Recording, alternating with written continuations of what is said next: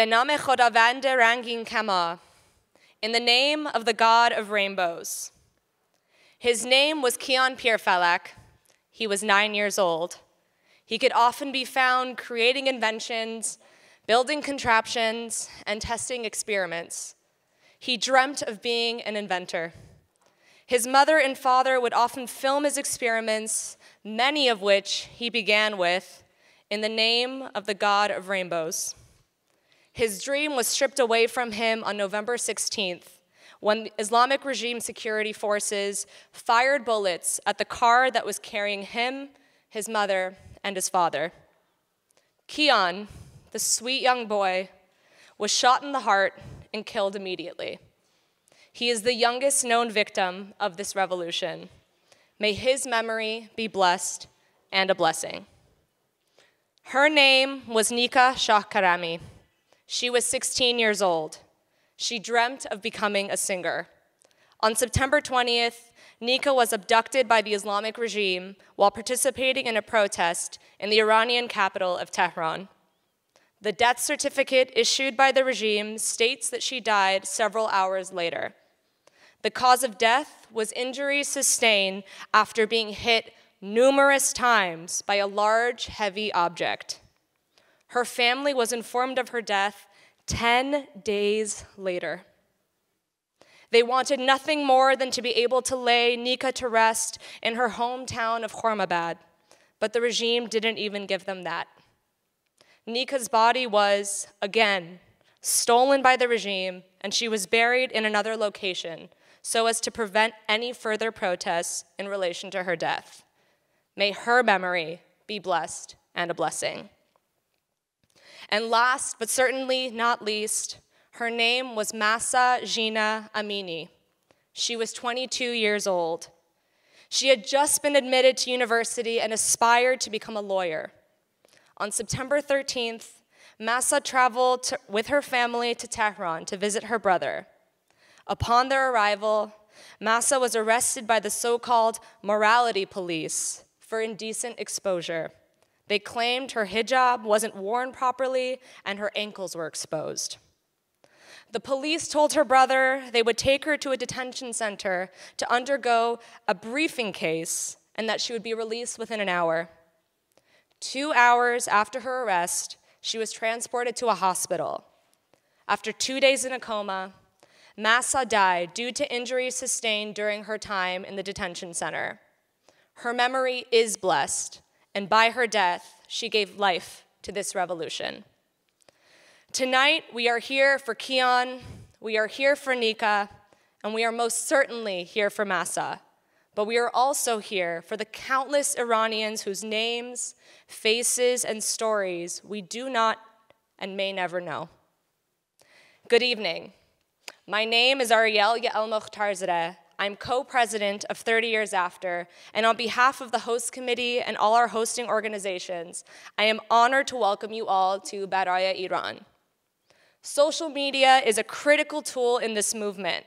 So tonight, we encourage you to take photos, film videos, and post on social media. Let our Iranian brothers and sisters know that we're here for them.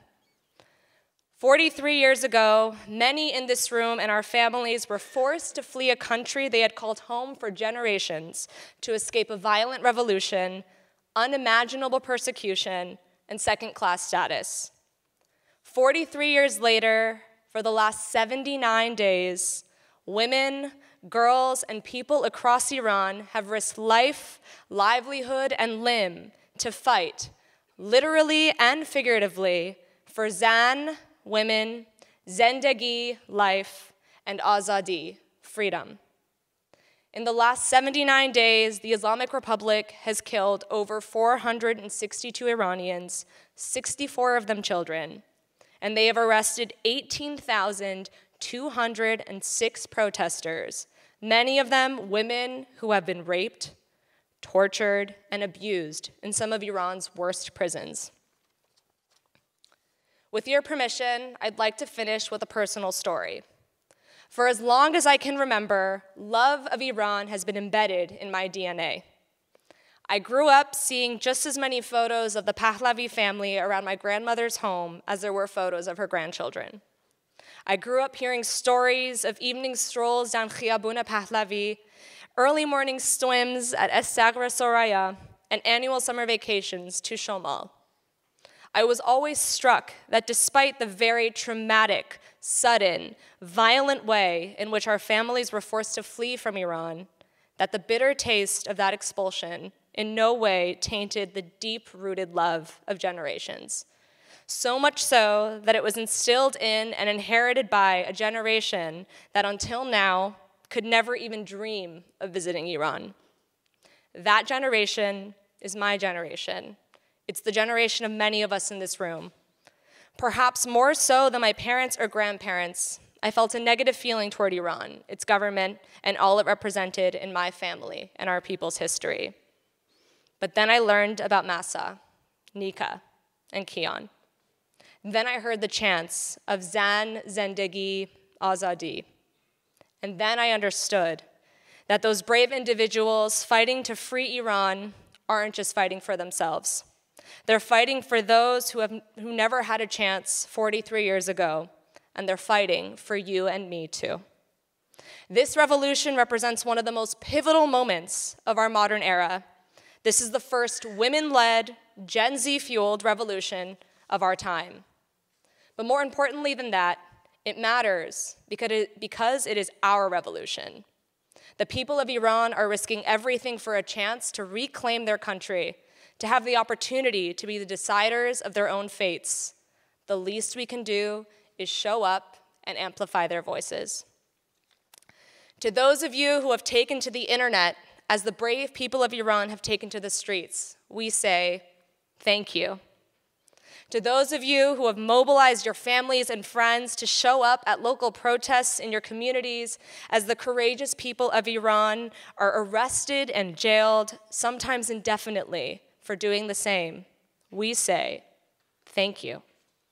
To those of you who are exercising your democratic rights, the freedoms of speech, press, and assembly to fight for the hope that someday our Iranian sisters and brothers might be able to do the same, we say, thank you. And to those of you who perhaps have not done so yet, we say, welcome. We hope that this evening provides you with the fuel, the facts, and the practical next steps that we all need to continue to do our part. Baraye Iran. One of my favorite Persian words is hamsayeh, which translates to neighbor. If you break it down into its two core parts, ham, same, and sayeh, shade, you get a fuller picture. A neighbor is not just someone you share physical space with. It's someone who stands with you and stands by you when you need it most. We are lucky to have many of you in this room. Now it is my pleasure to welcome a dear hamsayeh of our community to the stage, Rabbi Noah Farkas, CEO of the Jewish Federation of Greater Los Angeles.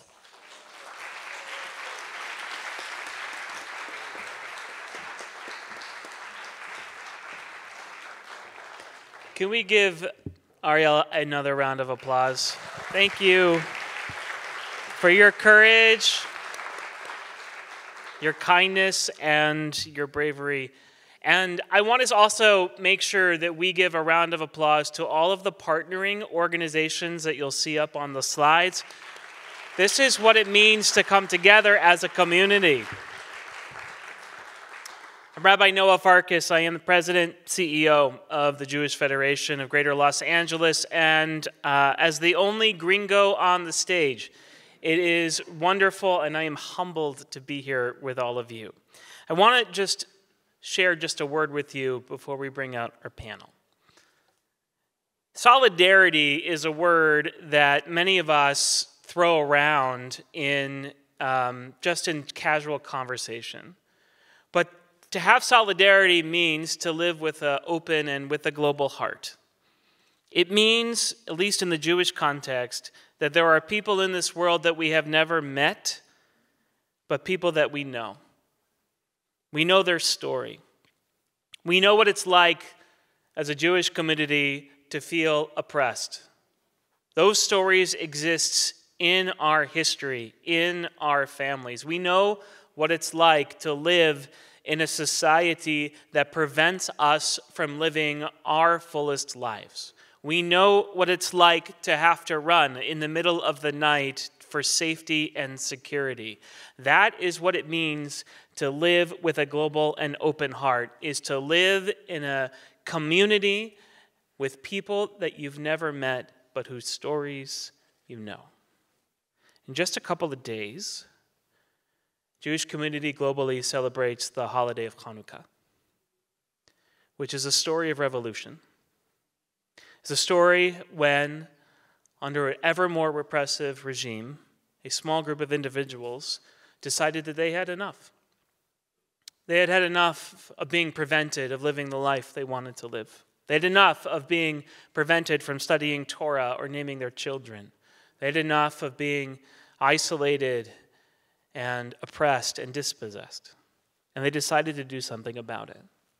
And the reason why that story makes it into our canon is because the revolution worked.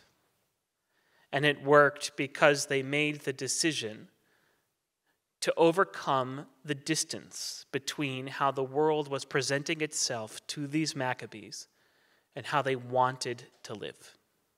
That heroic revolutionary decision is of biblical proportions. And for the last 79 days, we have seen this community in Iran make the same decision.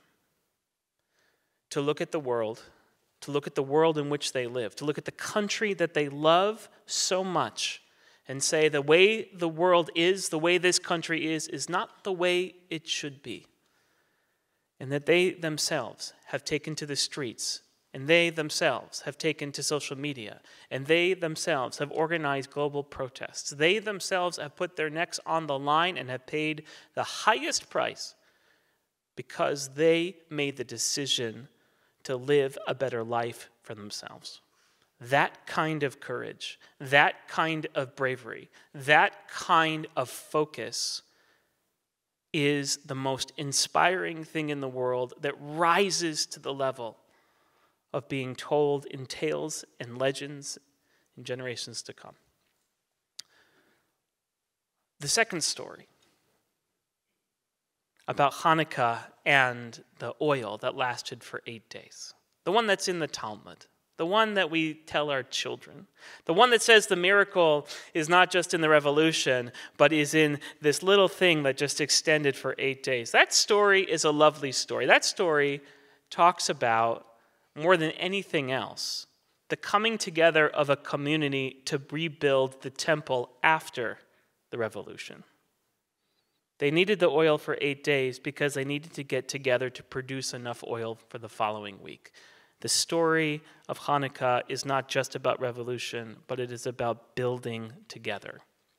And this community, by coming together with all of these different organizations, by coming together in this room, at this place, and by taking responsibility for each other is itself a miracle. Because what that means is that we can stand with our friends and with our neighbors in Iran. We can stand up for our values here in America. And we can stand for Jewish solidarity, having that global heart, understanding that there are people out there that we love, even if we've never met them. And so thank you for being here tonight. Because being here tonight means you are helping to make the revolutionary choice, the miraculous choice of being together, of building something together, of standing up for our values, and helping to give strength and solidarity to the people who need it in this very critical moment, in this very critical hour. So thank you so much for being here. On behalf of the Federation, the organization that takes responsibility for the Jewish community, it's my pleasure to have this panel tonight. And to that effect, I want to introduce to you an amazing rabbi, Rabbi Tarlan Rabizadeh, who is here tonight, who will lead us in the panel.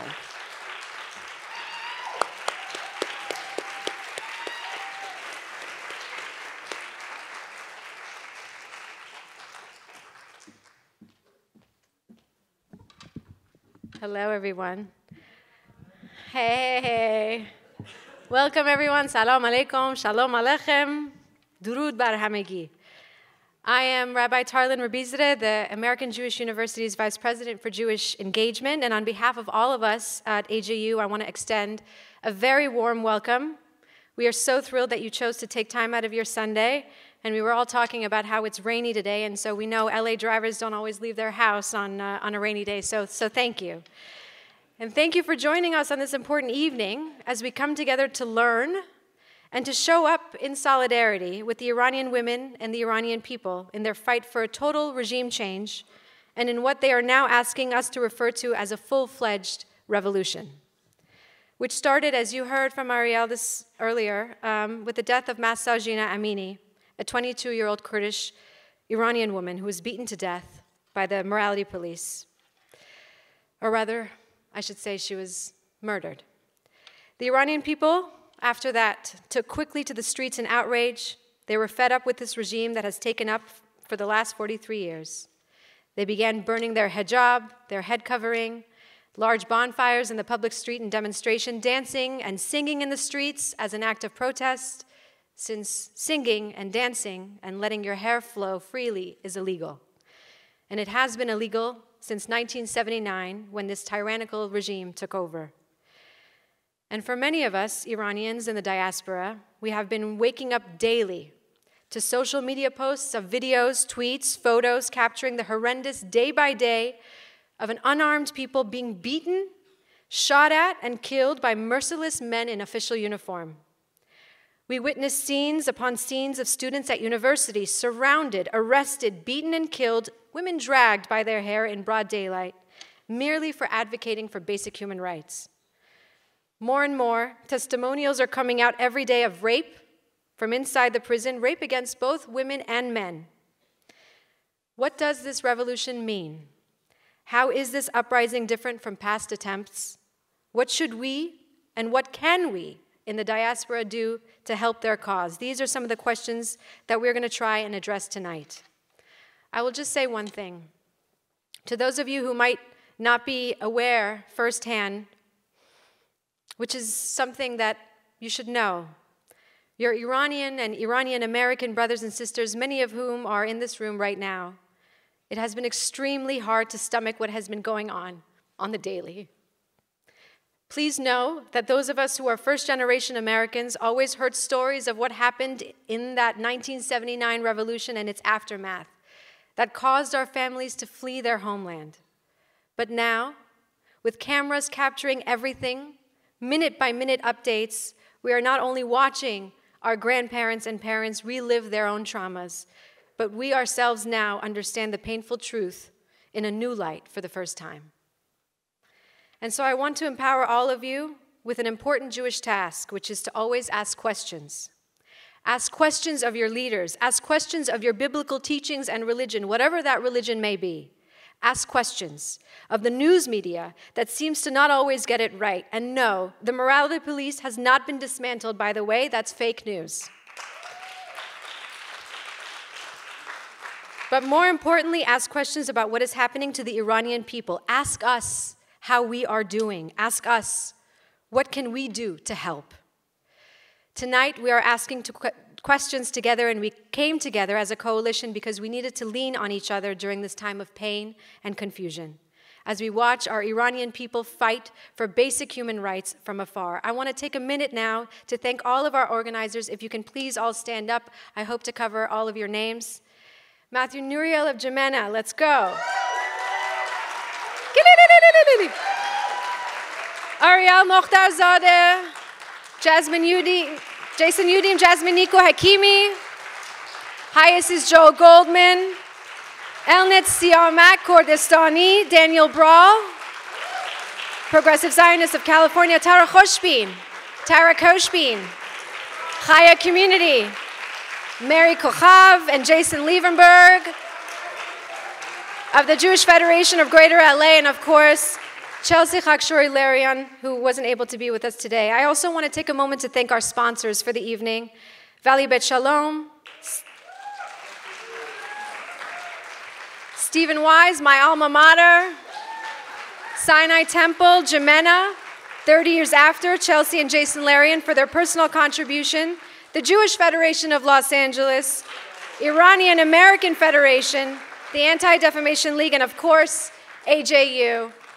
And I want to just take a moment to thank our president, Dr. Jeffrey Herbst, who, when I asked him whether I should put this event together, it was maybe 2 weeks into the job working here, and he said, no problem, without a question. So I really want to say from the bottom of my heart, thank you so much. Our event tonight is called Baraye Iran, for or because of Iran. It is based on a beautiful song written by Shervin Hajipur, who compiled the lyrics from tweets, messages, collected from the Iranian people. It tells the story of the litany of reasons, the Baraye, the what, the why people are fighting. And the song has become an anthem for the protest, this uprising, this call for a total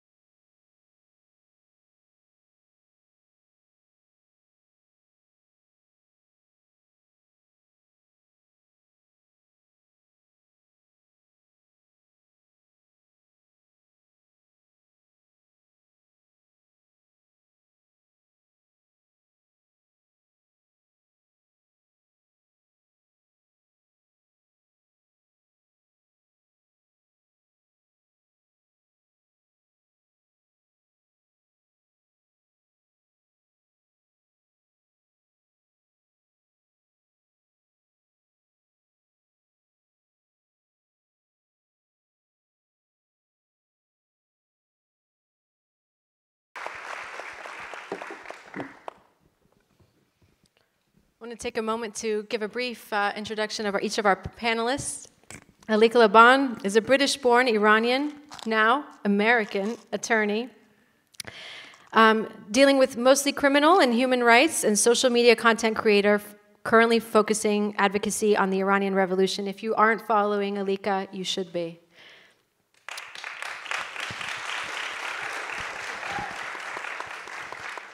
Dr. Human Sashar is an independent scholar, a consulting editor, and a contributing author of the Encyclopedia Iranica, as well as a contributing author to the Encyclopedia of Jews in the Islamic World. Some of you might have the following book on your shelves, Esther's Children, edited by Dr. Sashar. Welcome. Moj Mahdara, killing it on the news.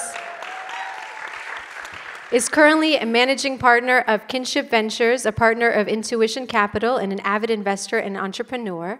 Mahdara is also a co-founder of BeautyUnited.org and a founding member of the United Diaspora Collective. Please follow the Iranian Diaspora Collective on your social media. Please welcome.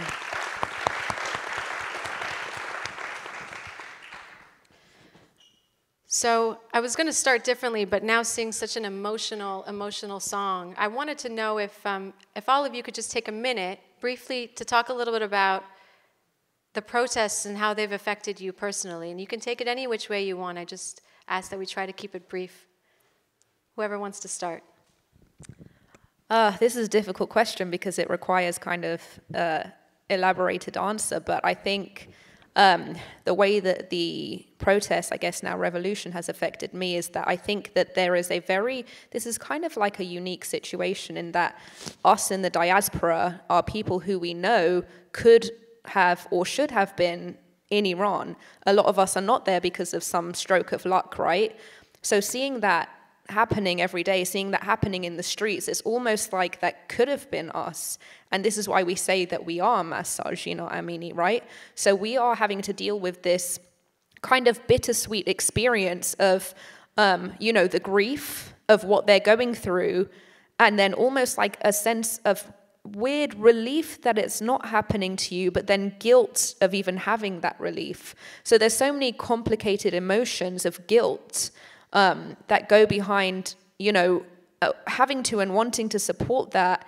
And so it's almost like it makes you feel as though in order to compensate for the fact that you're not there, you're having to kind of indulge in this level of suffering to counteract that feeling of guilt, right? So you're like, I feel like I have to suffer. It's my responsibility to suffer, which can be quite toxic in a way and very harmful. So it's kind of balancing that tension of not, indulging in this kind of like violence porn to compensate for the fact that you're not experiencing it, right? But that has a terrible effect on your mental health. So it's like you're learning to navigate this extremely complicated emotion as a person in the diaspora while trying to remain, like, to a degree detached enough in order to keep the activism going on this side.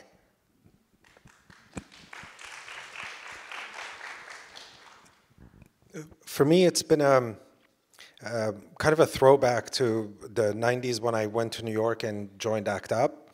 I feel like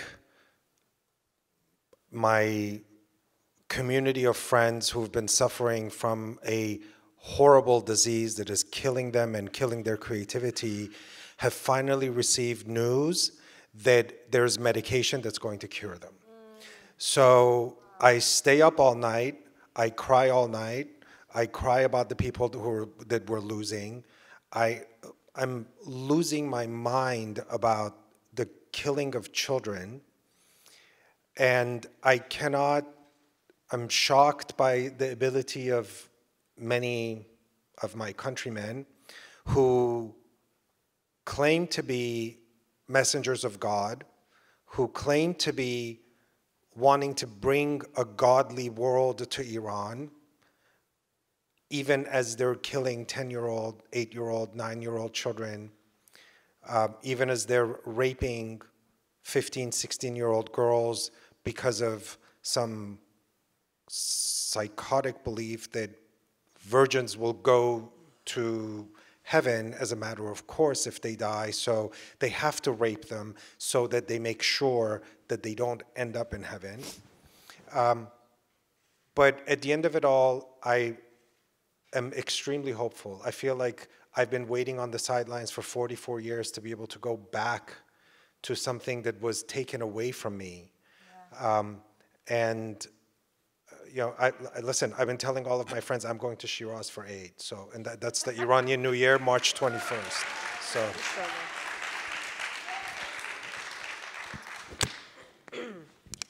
First of all, I just want to say this event in some ways feels a little bit like a dream come true for me.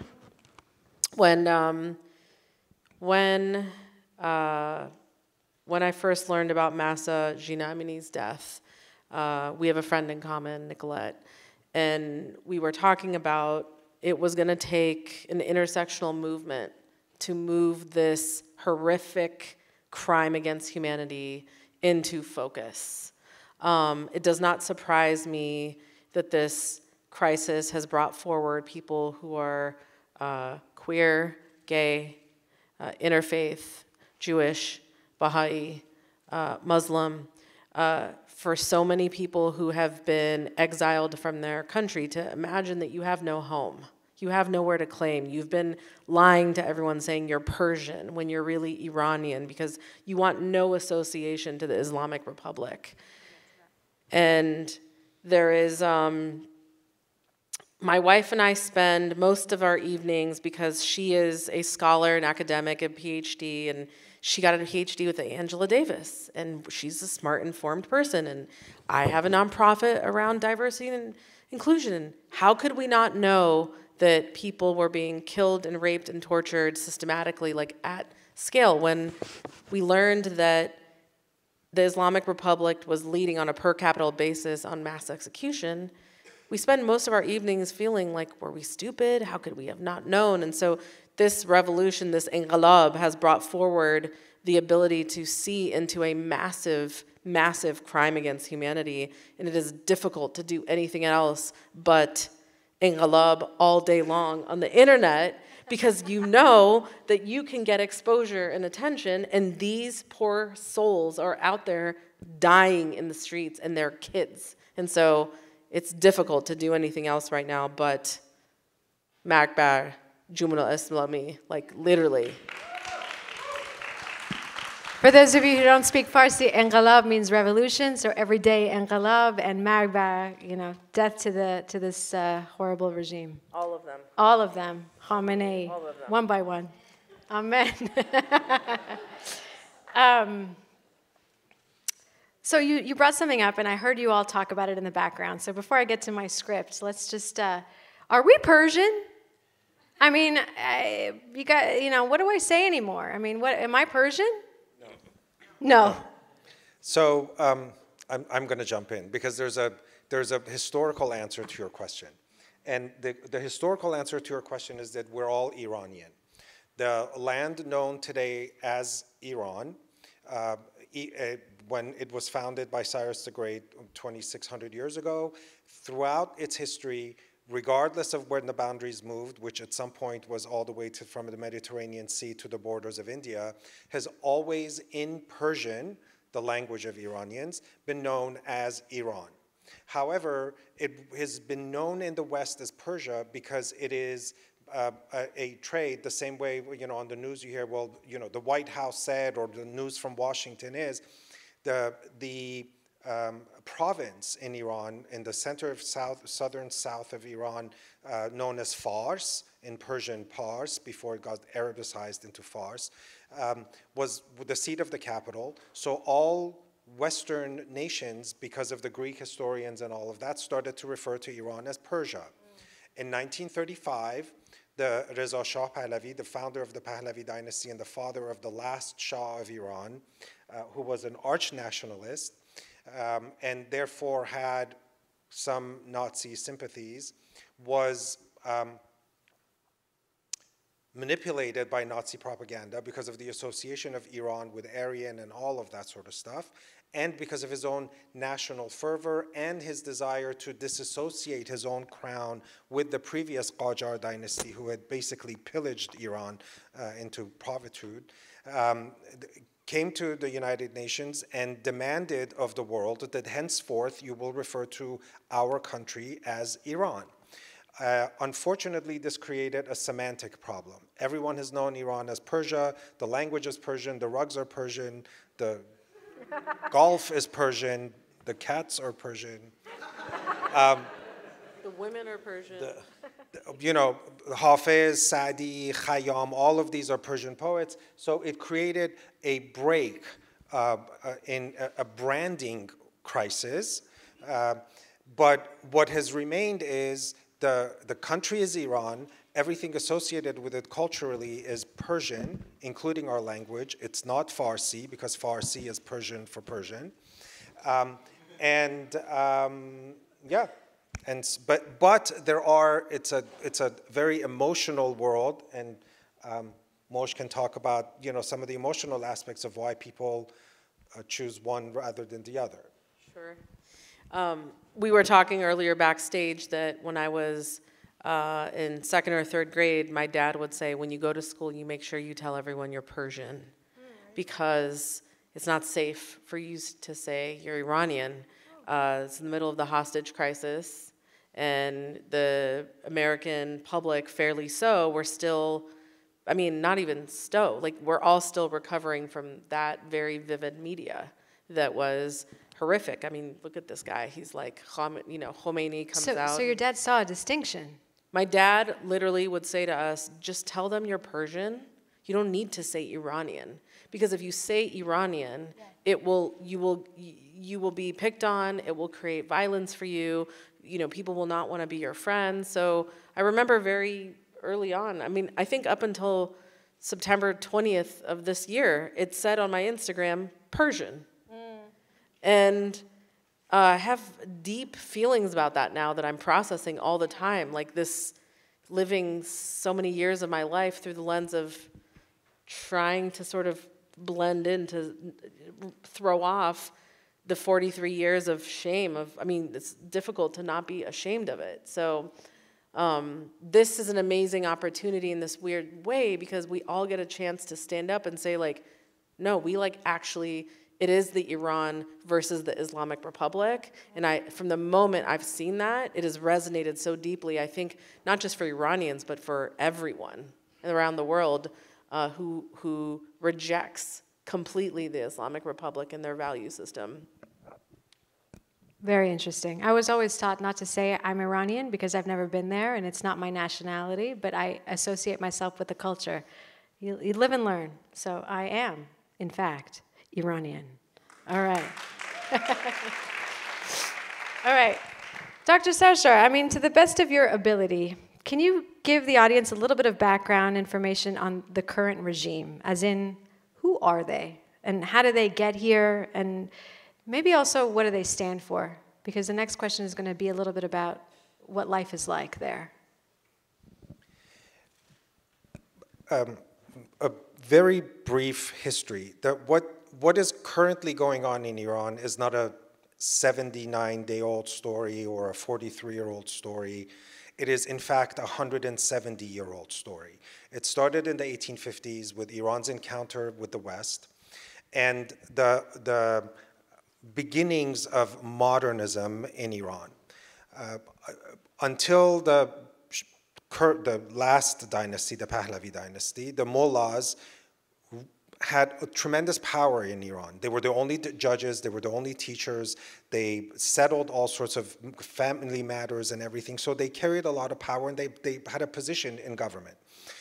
When Iranians started to encounter the West, they started to feel embarrassed about how backwards Iran was, and they associated this backwardism with Islam. And this began a movement of modernizing Iran in the late 1900s. In 1906, Iran was the first country in the Middle East to have a constitutional revolution that was meant to get rid of the Shah. But the only way that the constitutionalists came to realize very quickly that the only way it would succeed would be if they brought on the clergy to agree to constitution, because they didn't want a constitution, because the constitution was going to establish laws that were often not in agreement with Shiite jurisprudence. So they brought the clergy on, they allowed them to join the parliament in order for the clergy to start advocating for a constitutional revolution that happened. That constitutional revolution kind of failed because it was supposed to be a parliamentary constitutional revolution. The Shah's father, Reza Shah, in 1925 was elected the new king by the Iranian parliament because the previous Qajar dynasty was just depleting Iran and destroying it. In 1951, Mossadegh, many of you know him, or you know the story of the CIA-led coup in Iran, was the prime minister of Iran who actually confronted the Shah and said, listen, Iran is a parliamentary monarchy, so you are just a symbol of monarchy and you have nothing to do with government. I'm the one who's supposed to rule. He started to nationalize the oil. He succeeded in nationalizing Iran's oil industry. But because of the value that Iranian oil had to the US and England, they got rid of him. The Shah kind of took power, And this battle that had started in 1850s kind of kept going on. The mullahs were constantly telling people that, you know, westernized Iran is taking your daughters away, your wives are going to be prostitutes, blah, blah, blah. Look, everyone's wearing mini skirts and makeup, and this is a blasphemy. We can't allow for this to happen. And many of the Iranian intellectuals started to go under the guise of an Islamic discourse in order to be able to advance their ideological beliefs, because the Shah was a believing Muslim, and he had basically given orders that you leave the mosques alone. So that area was one of the only places in Iran where people could have revolutionary activity.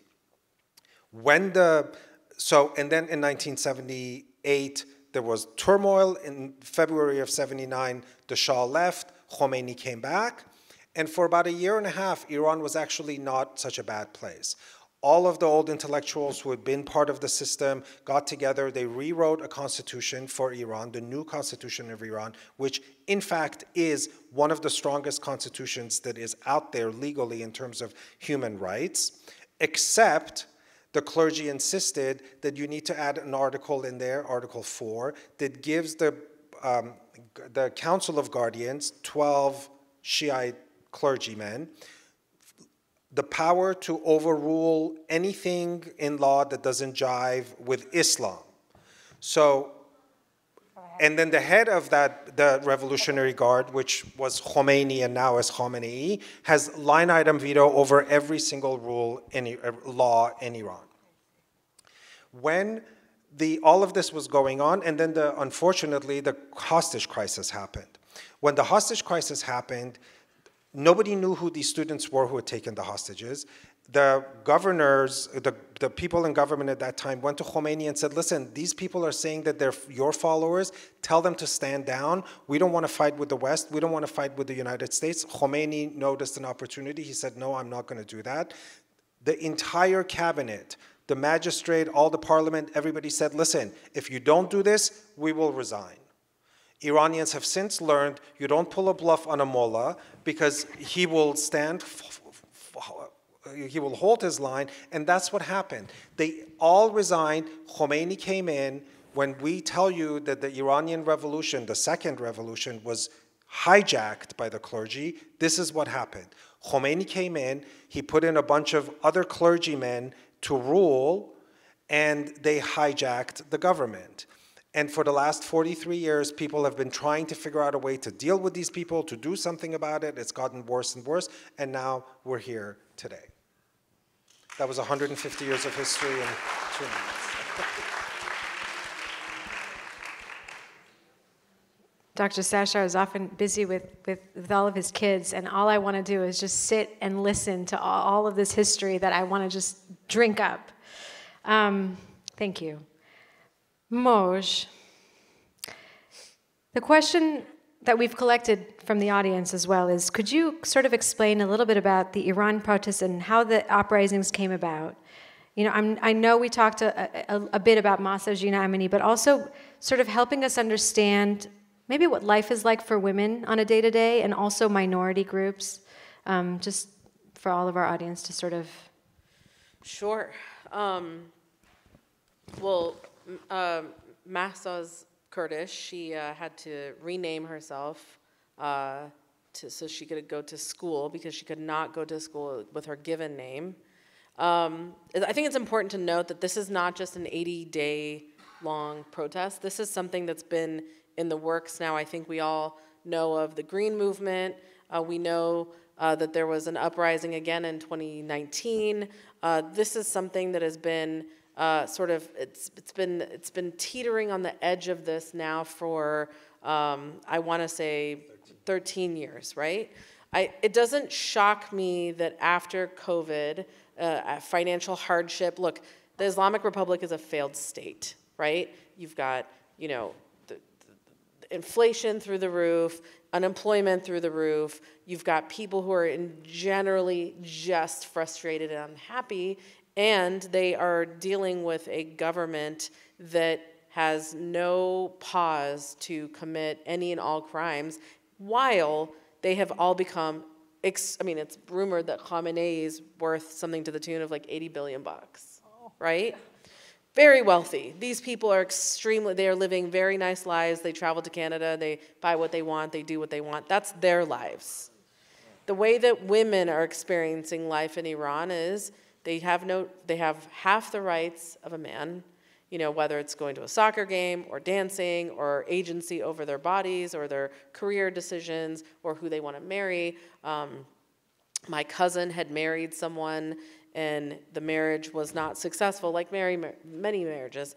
This person was able to withhold her passport for 8 years, prevent her. She's a U.S. citizen, right? This is a U.S. citizen stuck, can't get out because their husband has the right to hold a passport and to get the divorce. The family finally had to pay him off because he had the ability to oppose this decision. Yeah. So I'm giving it to you just in plain, everyday language. But I think the most important thing is, as someone who has been held overnight by the Bastille. No. Yes, yes. I went there for my uncle's wedding. I was, 16, 17 at the time. And, we were driving around getting an ice cream on a Friday night. And we were pulled over. My sister and I were in the car with two cousins. And they were able to call us, whores and sluts and American this and American that. And hold us, I think they took us at 11 and released us the next morning at 8 a.m.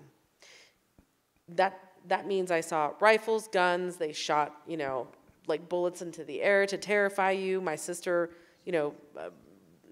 made her pants dirty. It was awful. This is tiny, tiny, tiny, tiny experience to what the people on the streets of Iran, and I think, again, the reason we're all sitting here, we've all taken time out of our lives to do this 24/7 is these people are just dying. 62 children have died, 400 plus people have died that we know of, 18,000 people have been arrested and detained right now. What's going to happen to them if we don't find a way to create some sort of pressure for these people? We're definitely going to get into what we can do, but Alika, go ahead. Yeah, I just wanted to add to that as well. Just from an outsider's perspective, people who are looking into Iran right now and they don't have a whole lot of understanding about what's going on, I think a good analogy that I like to use with the Mahsa Amini situation is kind of like what happened here with George Floyd, where, if you were an outsider and you had no idea what was going on, you look at that situation and you're like, one man died, what's the big deal, right? But it's not that one man died, it's that there's a 250 years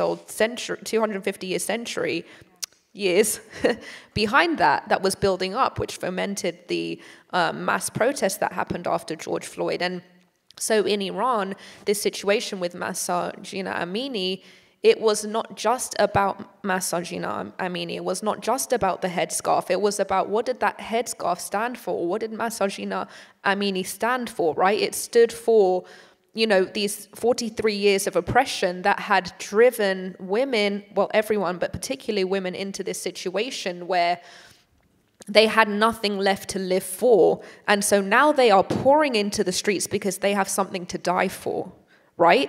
Because when you take everything from someone, when you take away their liberty, their freedom, their right to practice their religion, their freedom of speech, the right to dance in the streets, the right to sing, what do you have to live for? So when you have nothing to live for, you have everything to die for. And that's why when they remark about Iranian women, they're like, wow, these women have no fear. It's not that they have no fear. It's that there's something bigger than fear now. There's that saying, feel the fear and do it anyway. That's where they're at right now, right? Like the fear is here, but the empowerment and the motivation and the drive is now above the fear. So the fear is nothing to them.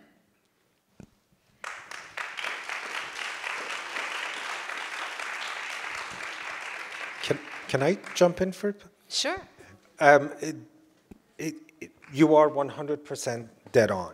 The issue and the reason women are driving this revolution, their bodies have been taken hostage by this government.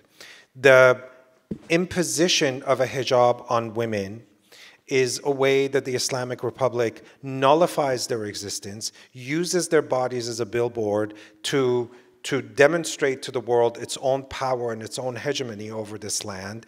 And the fact that they so carelessly kill children should be a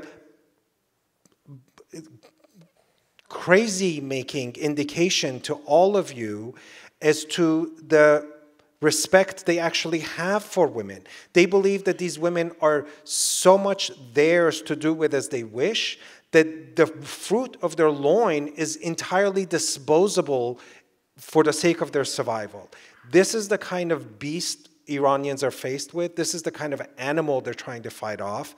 And we may get to this later, but I just want to say, I think the most brilliant thing that has happened in the last 79 days is that the whole world is finally starting to see that there's a huge difference between the people of Iran and the Islamic Republic that is ruling over them.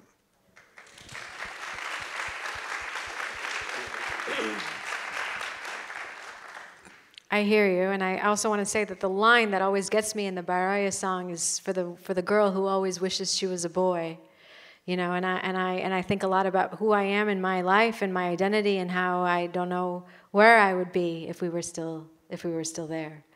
But the next question was actually back to you, Elika. I mean, the question was really, and I'm going to open it up after to all of you, is there's been a bunch of protests since 1979. We heard of the Green, I mean, we heard of a few right now that were mentioned. I mean, what makes this protest really different? I think the one defining thing that's different to all previous protests is that for the first time we have this age of information. We have the ability to share like we've never been able to share before. And the one thing that this revolution is relying on to continue mobilizing people in the streets and galvanizing people in the streets is the ability to share exactly what's going on. So historically, the regime has silenced the country, and it's been successful in doing so because we haven't had that type of access to information, right? So you don't know what's going on. They keep, everything they do is clandestine, it's kept in the dark. So it's easy for the international community to look away when you aren't able to access reliable resources as to what's going on. But now with the age of information technology, mobile phones, you know, they are sending messages out of Iran, even with the internet being shut off. They're connecting through VPN and they're telling us exactly what's going on. And us using our platforms are, you know, being their voice, as they say, and we're able to get the message out there. So as much as the regime has, you know, exploited this tactic for the past 43 years, this tactic of silence, which has been so fruitful, so productive, so successful up until now. But in this age of technology, technology is the cancer to the regime. Mm-hmm. So this is why we say this is different, because they can't do this to us anymore. They can't hide anymore. And now with our platforms, with the diaspora, even with what we're going out there into the media, the regime can't hide anymore. And because exposure is their kryptonite, this is their downfall. I'm going to add to that. I think it is not lost on me that this has all happened after the pandemic, where we were home for 2 years and really recalibrating our equilibrium around what matters.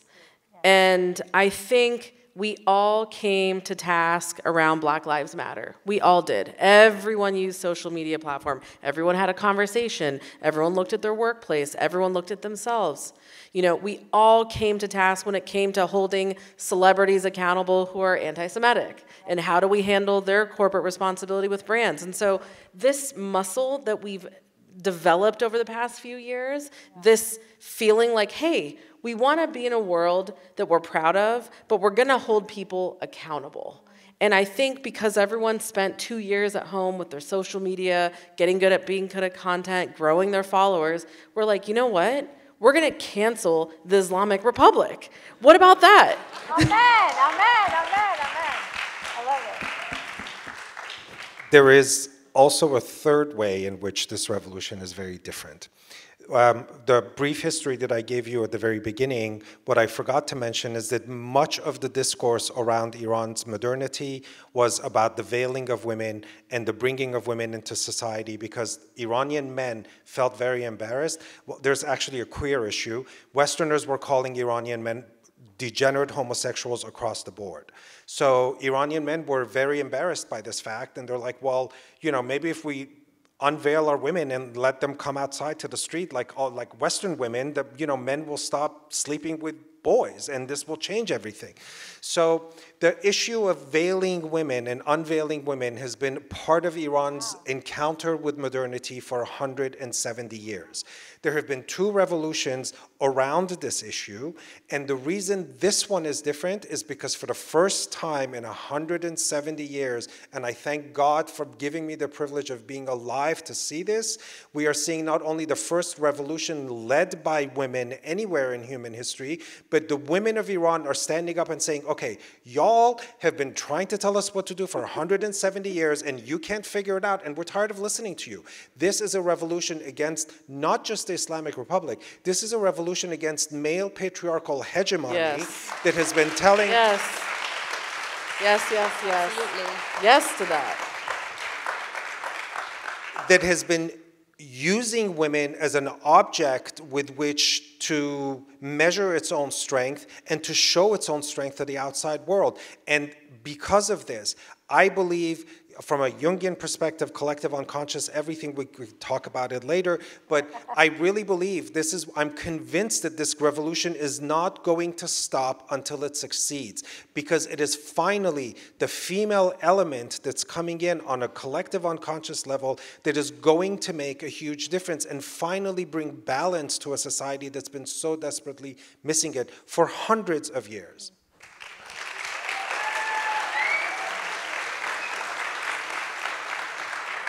Yeah,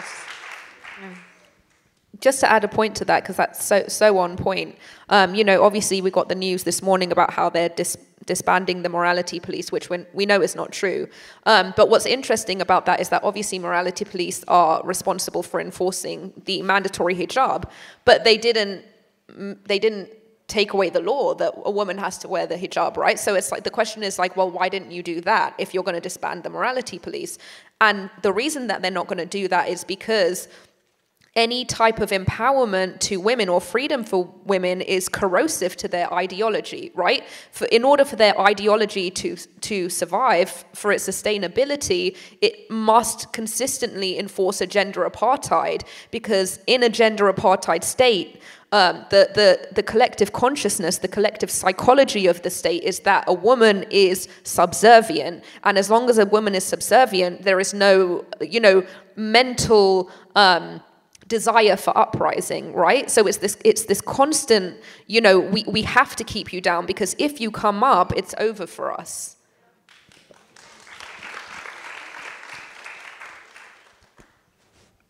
I can't help it but to share my favorite, my big fat Greek wedding, where they say, isn't it a mistake to educate women? I mean, here we go, Zan zendegi azadi, women, life, freedom.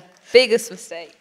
But don't give us society, power. That 80% of the women there are educated. Yeah. Right? So this is why this is happening, because they're like, we won't be silenced. We're willing to die over it. We're willing to do it on camera. Yeah. That is the part that is shocking us, I think, to our bones. We wake up and we're watching them get shot in the face, shot in the eyes, beaten, coming out drugged. Targeted for their beauty, Openly talking about the fact that they've been raped, Yeah. sodomized. Asking for abortion pills.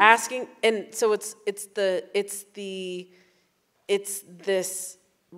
like this intense level of, you called it animalistic, I think. Yeah. I sometimes think of Iranians here as like domesticated Iranians.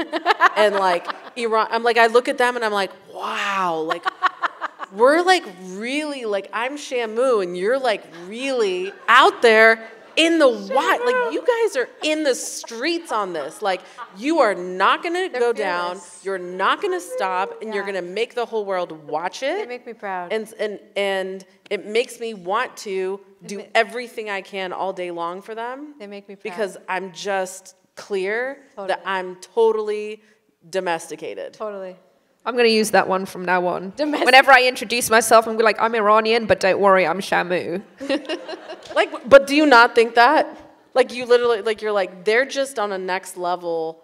They are next level doing things in a way, like putting buckets on their head, running out with broomsticks, throwing nails into motorcycles. And I've never seen so many young women running up to armed guards with military-style equipment and just slapping them in the face. And that is just something that demands of us here with all of our privilege, power, access, influence to do something for these people, because it will be on our conscience if they die. And I think it goes back to what Elika was saying about them being fearless. I mean, when you have a people that's never had a chance to live, they're alive, but they're not living, and so they have nothing to lose when they can't really do anything outside of their confines. But I want to reel us back in and ask Moshe, why do you think we aren't hearing more from mainstream news sources? Like, why aren't people following it as much as they should?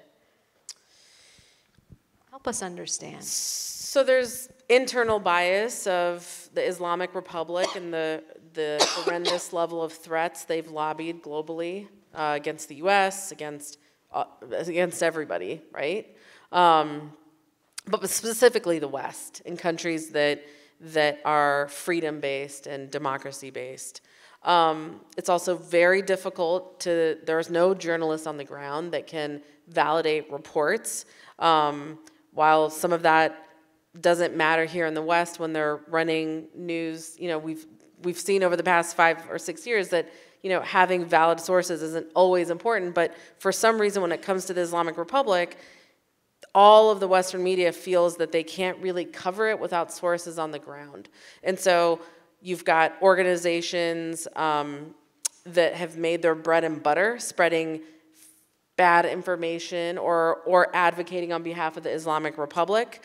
We know of these organizations have been highly funded by the Islamic Republic. So I think you've got a lot of political agendas, you've got lack of resources on the ground, and I think that you've got internal bias around what happened 43 years ago and bias of what happens every day. They are actively always funding war, whether it's Hezbollah or Syria or wherever. The Islamic Republic are just bad actors. So I think people are terrified to cover them because they're just not sure how to move. Like every U.S. official is like, we may do the nuclear deal, we may not, we're not sure. It's pretty much a dead, but maybe not fully dead. Like you're hearing everyone from Secretary of State to, former Secretaries of State just having a difficult time figuring out how to stand up and say, no one wants to say, like, we're going to take these guys out and we're going to make a plan and we're not telling you until it's done, but we're going to push them out. So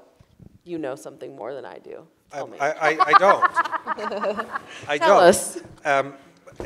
But I suspect that another element, and in fact I may actually be giving more credit to the Western media than they deserve, is that there is on some level, certainly in my mind with respect to governments and the government of the United States in particular, I think there is a hangover shame from the 1951 coup in Iran that overthrew Mossadegh. I think that at this point, Western diplomats have all woken up to the fact that this mess is a mess that they created by themselves, and for the world just because of their greed for oil.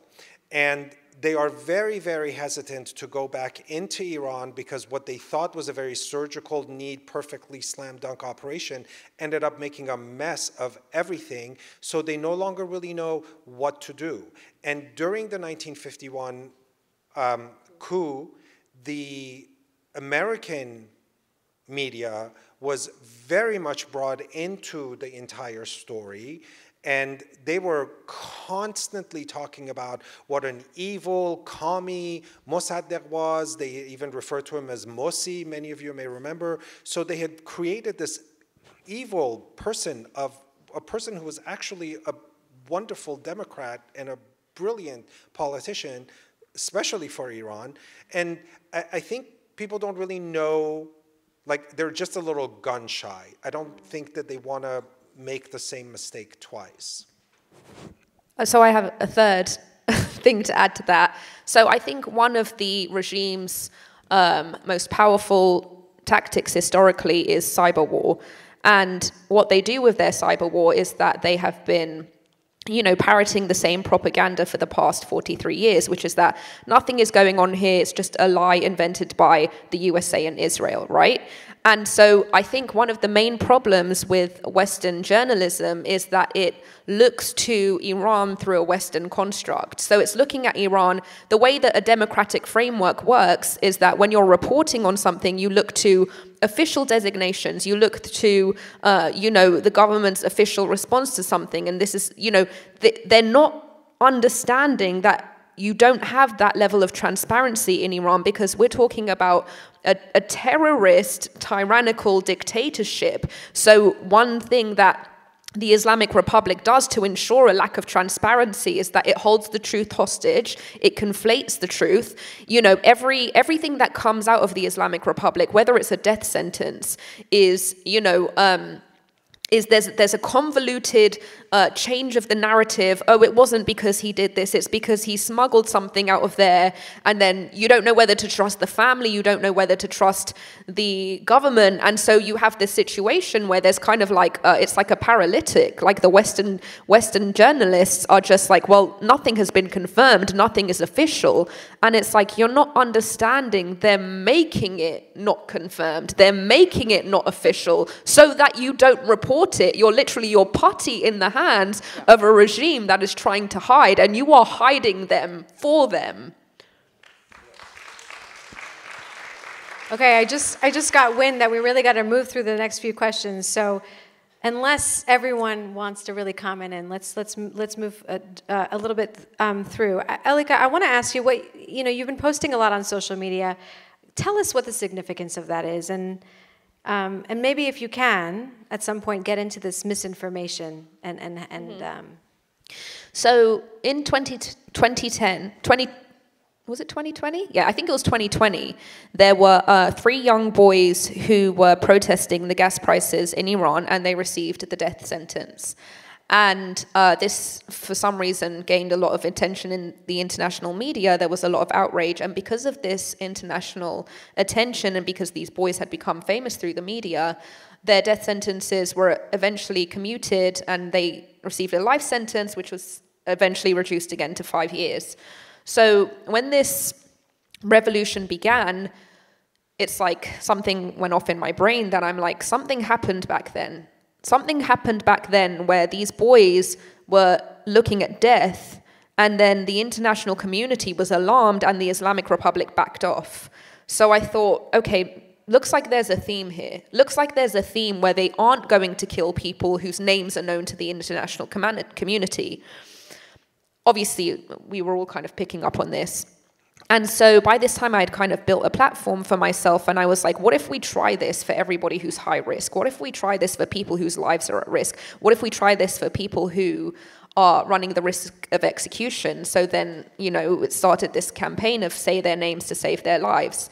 And it's interesting because there was this leaked audio, which we can't confirm the validity of, but there was a leaked audio where Khamenei had said that they had detained Hossein Ronagi, and they said that they didn't want him to die in custody because it would, inspire more outrage, which kind of confirmed our hypothesis that they don't want to kill people who are known to the international community because they don't want to re-galvanize more protests and more outrage, right? So I, along with everyone else, started using my platform to, speak on these stories of people who are facing execution, say their names to save their lives. This is who he is, this is who she is, this is what she's experiencing. If you make this person famous, the regime is not going to kill them because they don't want to do that to themselves, right? And so far, touch wood, so far it's been working. What was the second part of that question? Well, you, and maybe also Moj, tell me a little bit about how you're combating misinformation that's happening. Yeah, so the misinformation just goes back to what I was talking about, how the regime's common tactic is to put propaganda out there in order to skew the narrative, because this is like one of the things that when you confuse people. When you confuse people by putting out multiple truths and nobody knows what the truth is, this induces apathy because people get scared because they don't want to say the wrong thing, and then they're shamed, and then they're like, okay, let me just say nothing. So their goal is to confuse people into apathy. So they, offer a counter narrative about what's really going on. And that gets bought into by people who have no idea what they're talking about, extreme left-wing communists specifically, who parrot the regime propaganda. And then the media and, you know, the general public don't know what to believe anymore. And that's how the regime wins, right? So our focus as the diaspora has been to just constantly, rigorously combat the misinformation, because we know that's our downfall. That's the end of the revolution, when they win the media war. And that's just one thing we're not going to let happen. So we launched the Iranian Diaspora Collective, which is an accidental group that was created about 3 months ago now. We launched a huge billboard strategy, the now famous sort of Times Square Maas Amini billboard campaign, and we took out 136 locations. We did this so that we could drive awareness, and in addition to that, we tried to scale influence. We basically brought together about 90 of us into a group. We created something called How to Talk About Iran. It's an open source living document where any and all journalists can go and download the daily facts, trends, data, who to follow, what are the stories they can source within Iran, and we started connecting them with sources on the ground in Iran. We started to create digital assets because we realized, okay, we're each one doing that, but being an entrepreneur, being a venture capitalist, how can we scale this revolution? So our entire agenda has been to commercialize and scale this revolution, to take the collective and make it as large as possible, whether it's 5 followers or 5 million followers, to make sure every day, every single one of us woke up this morning and said, this is fake news, here's the real news. They're spinning the story because there's strikes going on this week in Iran. They are going to be 3 days of general strikes, and this is the news they don't want covered. And so I think organizing content from a digital media perspective, they want to give propaganda, we're going to give the correct propaganda right back to them. We're equipped, we're connected, we're resourced, we're raising money, and I think they really, really, really messed with the wrong diaspora. Like, really messed with the wrong diaspora. And the wrong generation. This is not any other diaspora. It's like the Iranian Diaspora Collective. Yeah. Come at us, because I really don't think they're going to enjoy how this turns out for them. Okay, let's keep moving, because as Rabbi Farkas said, we have gringos in the room. So we got to end on a yucky time, on real time. So I want to skip to this question because I think it's really important. You know, at Shabbat dinner, I always felt like there was a division between my grandparents and my, great uncles and aunts who sort of witnessed the revolution transpire in real time, and people like my parents and their generation who happened to be in America for college. And so for them, there was always like, I'd take a bite of a watermelon, I'd be like, this is delicious, and they'd be like, this is nothing. Hendune Iran, like, wait till you taste the watermelon of Iran, like, that's real, And then everyone else at the table would be like, we're never going back. You're like, you don't even want to go visit? Nah. Why would we go back? So there's this division, I think, between the generations. And not only is there a division, I just feel like when I'm walking around being like, yes, Gen Z, women in Iran, go get it. Everyone else is, what a waste of life. What a waste of life. Like, this is not going anywhere. So I kind of want to see if you can all sort of respond to that in your own way. Why do you think that is? Maybe that's one. And then we'll get into, where do you think this revolution might be headed? I think that we'll end with that. So why do you think there is this disparity between the generations of what I kind of brought to the table? From my perspective, I would say that you're talking to people who've lived it. And to people who've lived it, they have seen things that are beyond our wildest dreams. I mean, we talk about it here, right? And we advocate for it as much as we can. But when you see these types of traumas in real life, and when you experience those types of traumas, it's almost it's so harrowing and it's so real that to even contemplate something could be bigger than this, seismic, unfathomable level of just terrorism. It's hard to imagine that that's possible, but I think when you talk about Gen Z, when you're talking about people who have, all this power and inspiration behind them, they don't see it that way. They see it as like nothing is bigger than us,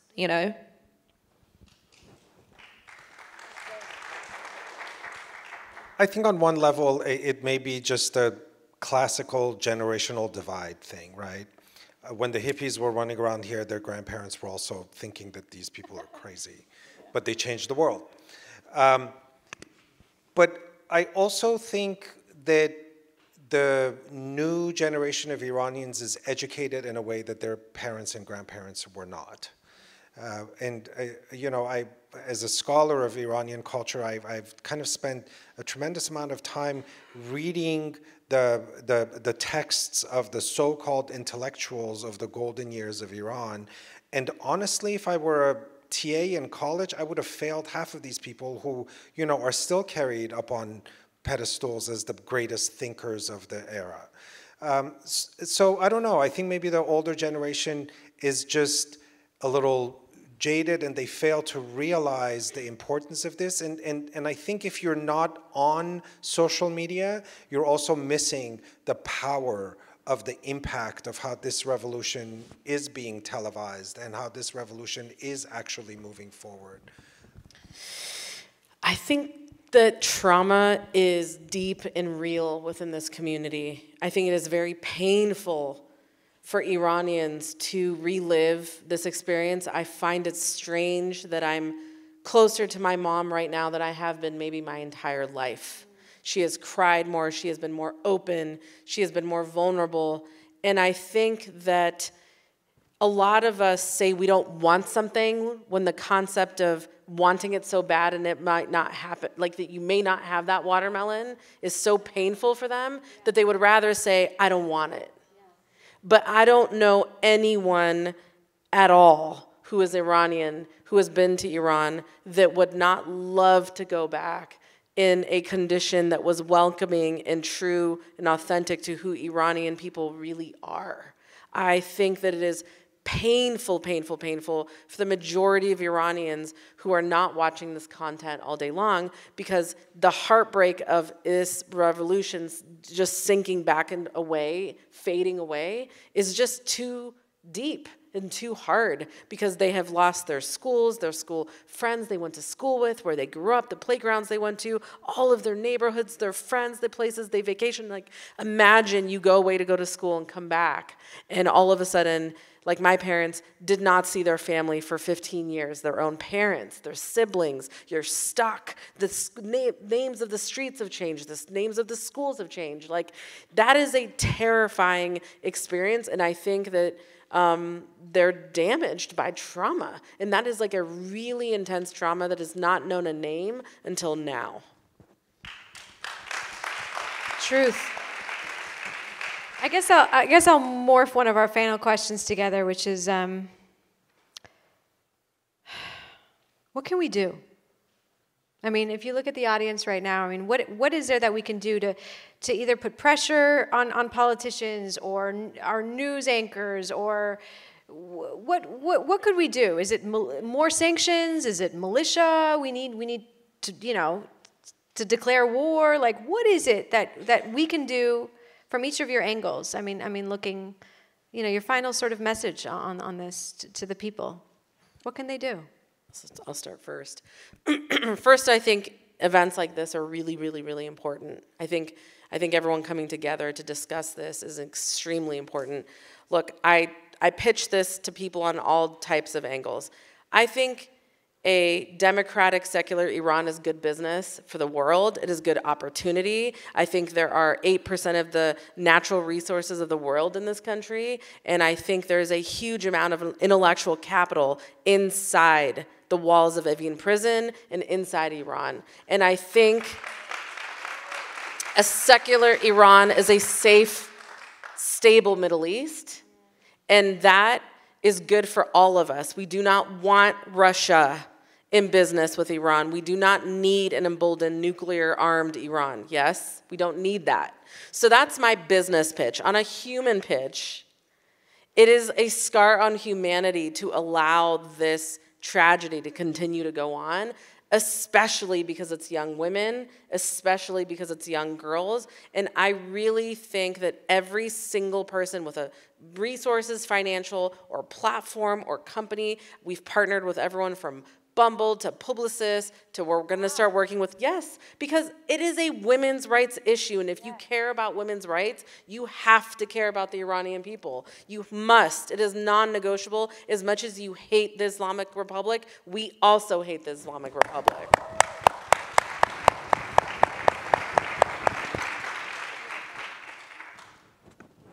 I think one of the most important things is for people to really, genuinely, truly understand that when we tell you there's a difference between the Islamic Republic and the people of Iran, that we mean it. This is a hostage nation. Our country has been taken over by a handful of terrorist clergymen who are, most of whom really honestly don't have a 7th grade education. Truly, most of them do not have a 7th grade education. So that's one of the most important messages. The other one, I believe, is to get the Western world to cut ties with Iran.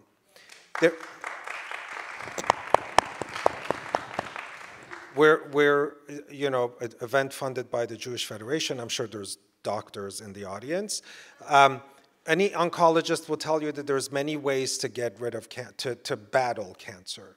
And really, the golden goose of battling cancer is to find a way to cut off the blood supply from the cancer without destroying the rest of the body.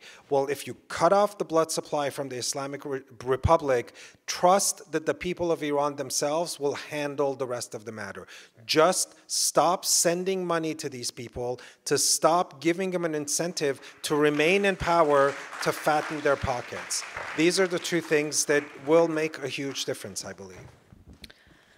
Yeah, and I would add to that, social media is so important during this time, and this is exactly why I mentioned earlier that it's so different to last time. Right now they're fighting the revolution physically in Iran, and they are relying on us in the diaspora to use social media to be their voice and to bring awareness to everything that is happening in Iran. So we are working symbiotically with each other to keep this revolution alive. And people don't believe how much of a difference it makes when you just talk about these people. When you say their names, you're literally saving their lives. And the last thing I'll say about that is that, there's this quote by Gil Scott-Heron, and the quote is, "The revolution will not be televised." And this quote is so often misunderstood. People believe that that quote means that literally the revolution will not have any media, it won't be on TV, but that's not at all what he meant when he said that. What he meant when he said that is that the revolution is in the mind, right? So this revolution right now, the reason why it's so different is because they have started planting the seeds of this revolution to alter the landscape of how we understand, human rights in the Middle East, what's happening in the Middle East, what future, we envision for posterity in the Middle East. And so much of what we're doing with these dialogues is that we're planting the seed of the mental, psychological revolution that with that alone, with our new understanding of how we want our world to look like, inspires us to go out and forge that world, right? And so just talking about it, just understanding about it, just this new way of thinking about it is planting the seeds for the revolution. And that's the thing that's not being televised, but that's bigger than everything.